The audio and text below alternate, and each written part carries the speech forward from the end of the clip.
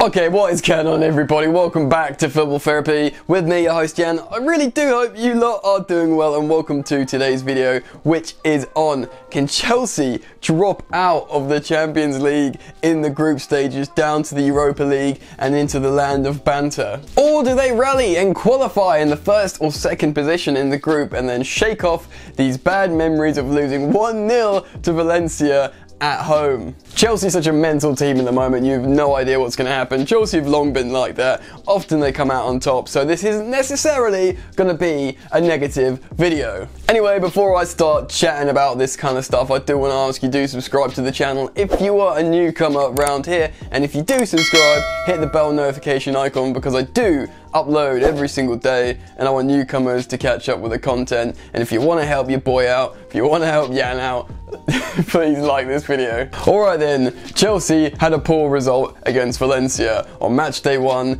in the beginning of their Champions League campaign. Frank Lampard is still without a home win managing Chelsea. I have obviously done a match review on this game and I'd urge you to go check it out. It was the video before this one. But I'm going to talk about the Champions League as a whole now, or certainly the group stages for Chelsea at the moment. Now, I'm sure as all you lot know, if you come fourth in the group, you are screwed. You don't play any more European competitions, and hopefully that won't happen to Chelsea. And if you come third, you drop down into the Europa League, which is generally banter. Although Chelsea did win it last season, and that was pretty epic, but still, just Champions League now, please. By the way, I'm sure you've noticed I've got the new match day training kit, which is pretty dope. So anyway, first and second obviously qualifies to get out of the group stages of the Champions League, but Chelsea are in actually quite a difficult group. Certainly in terms of there's no astronomical favourite. Before anyone kicked a ball, the bookies would have made Chelsea favourites for the group. But Chelsea's groups is one of those where three teams really are kind of all in the same boat really, in Ajax, Chelsea and Valencia. Chelsea probably just edged themselves as favourites for the bookies before a ball was kicked, like I said. Obviously they won the Europa League last season and Ajax lost a couple of big players, but the truth is Chelsea have been shaky under the new regime. There's a lot of uncertainty and instability and a lot of growth that needs to happen in this Chelsea side, so that needs to be taken into account. And Ajax are still very, very good. Even after losing Matthias de Ligt and Frankie de Jong, they're still a very, very good side, as they demonstrated that when they played against Lille and beat them handily 3-0. Chelsea played at home and lost 1-0 to a side in Valencia who are supposed to be in turmoil. Now again, I don't really want to get into that game. You can watch my match review if you want to hear me dissect where I think it went wrong in that game. But generally, that's a really poor start for Chelsea, and it's pretty much flipped the group on its head in many ways. Valencia will now really fancy themselves to qualify in this group after getting an away win, 3 points, into what then would be the hardest fixture of the group. And Ajax have just got a 3-0 win against Lille, so they'll be fancying themselves as well. Suddenly, Chelsea are sweating. Now there's 5 games left and Chelsea are going to fancy themselves to pick up some points here. But the odds are going to be changing from the bookies, from the top 2 who will qualify through the group stages. I'm sure it's not unheard of now, people speculating that Chelsea could be that team that drops down into the Europa League. Now personally, I don't think Chelsea can come fourth. I think they can do a job over Lille. They sold Nicola Pepe, and I just don't think they've got the quality to compete with the other 3 teams in the group, and I think Lille will finish 4th in this group. Valencia have already got 3 points in what for them is the hardest fixture, or perceived hardest fixture. If they can get anything away in the Johan Cruyff Arena, they will really fancy themselves, and Ajax will just be feeling good about themselves anyway. So Chelsea have a real danger of dropping out of the Champions League into the Europa League, which is terrifying, and really the target for Chelsea, probably the minimum target, but was to qualify from the group. And like many people have speculated for Chelsea, and indeed Frank Lampard this season, it's a bit of a free hit. But this is by no means a group of death, and Chelsea should really qualify from it. Right, so what do I think?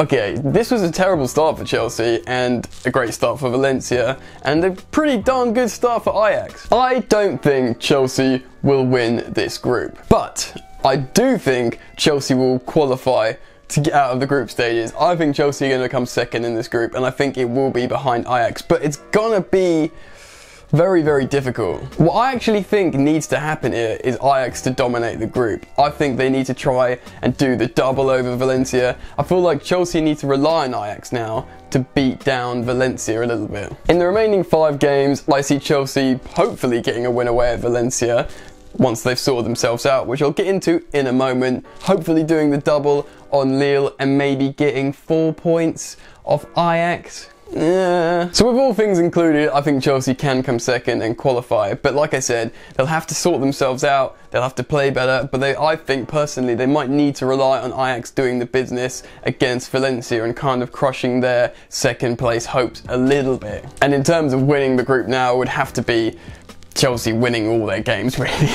But why am I confident Chelsea will come second? Well, I feel that Frank will learn a lesson from that first match, from the formation, but let's remember the most important point here, the most salient point here is Chelsea are incredibly hamstrung with injuries. By the time the remainder of the 5 group stage games have gone, the Chelsea will be looking like a very different side towards the end. I personally believe Chelsea will be playing a 4-3-3 again with Emerson back at left back, and I believe probably by the end of the group stages I have a suspicion Reece James might be playing in that right back spot. Might be a bit early for him, but is a chance that he could be. Huge notable returnees like N'Golo Kante and Antonio Rudiger. Chelsea would not have lost to Valencia with those 2 players in the side regardless. I wasn't sure the tactics were right, but just if those 2 players are there, Chelsea are not losing that game. And in terms of offensive additions as well, Chelsea will hopefully have Mason Mount playing the full 90, or Callum Hudson-Odoi and Ruben Loftus-Cheek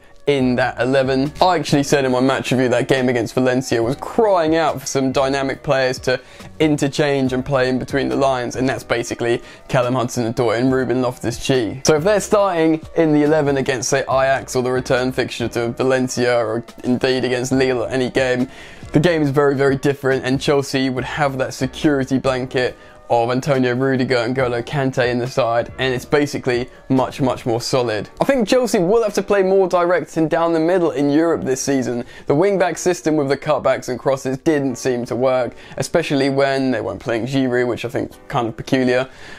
So they will need to have these players back, they will need to play between the lines, and they will need to improve. So essentially what I'm alluding to is, if Chelsea had this current team that played against Valencia throughout the group stages, I think they probably would finish 3rd and drop down into the Europa League. But the fact is, they're going to learn from this mistake, or certainly learn from this experience. The returned injured players are going to come back into the side, and Chelsea will look like a very, very different side with a very, very different application, and therefore rendering a very, very different result. Positive vibes only here in Football Therapy, right? So like I said, I am predicting now that Chelsea will finish 2nd in the group, behind Ajax. Valencia will finish 3rd in my prediction. They've had a valiant effort certainly at Stamford Bridge, and as frustrating it is as a Chelsea fan to endure a loss at Stamford Bridge, the Valencia fans will be loving that, especially after everything that they've gone through with their coach. There was very little fans at Stamford Bridge. I don't know if that's some sort of protest towards their board or the owners and stuff about, you know, all the controversy of the sacking of the manager. But the team rallied for them and they got the win. So a full strength Chelsea, in my opinion, should be finishing 2nd in that group and kind of relying on Ajax being the superpower and squashing Valencia, because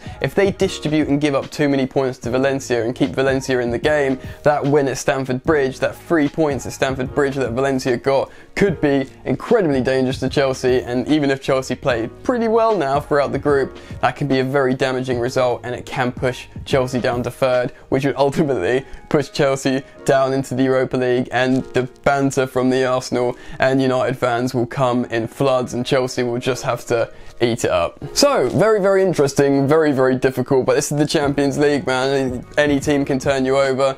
You know, look at Liverpool losing to Napoli. I'm sure there'll be other shock results in the group stages throughout the earlier stages of the campaign. So Champions League, baby, it's entertaining. Anyway, I want to get your guys' thoughts, so get down in the comments, let me know where you think Chelsea will finish. Do you think Chelsea still have a chance of finishing 1st in this group? Do you agree with me in thinking that Chelsea would probably finish second and maybe would have to actually rely on Ajax doing bits against Valencia.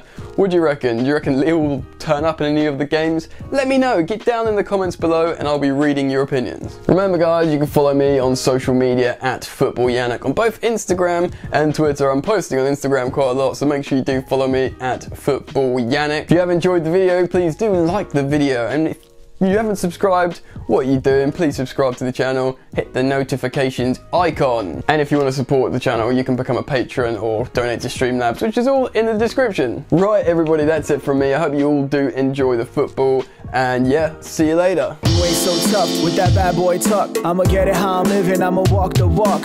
Outline my lines, I rap through thought. Body bag the verse, outlined in chalk. In my life seen trouble, hustle on the double, silence on the trigger like my pick got a muzzle. Yo chick like to guzzle, bad boy stay in trouble. I only love this paper, sorry I don't. I laugh me baby.